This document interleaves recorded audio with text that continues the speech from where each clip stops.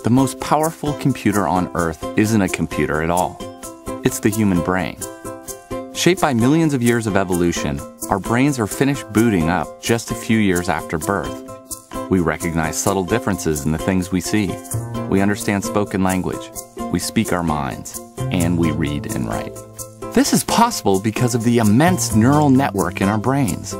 The vast interconnected system of neurons that processes our thoughts across trillions of connections. Deep learning draws inspiration from how the brain learns to train software to perform human activities.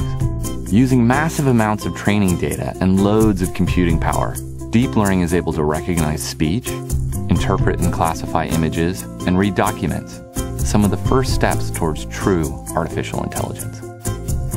Project Atom is a new deep learning system developed by Microsoft researchers that exhibits world-class results in performance, scaling, and accuracy for visual recognition tasks. So what does that mean?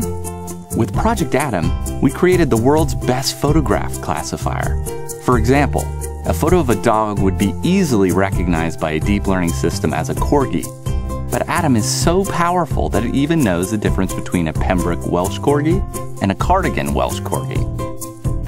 To do this, we took the largest data set we could find and trained a massive neural network with over 2 billion connections, using 30 times fewer machines, and developed an image classifier that produces double the accuracy of other systems in the industry.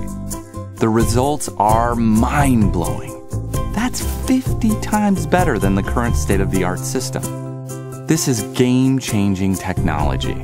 Imagine if you could photograph the food you're eating and could instantly receive accurate nutrition information to make smarter choices.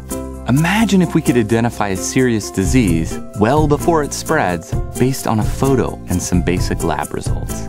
Project Atom represents the first step towards systems delivering more accurate and more intuitive assistance, all enabled by deep learning.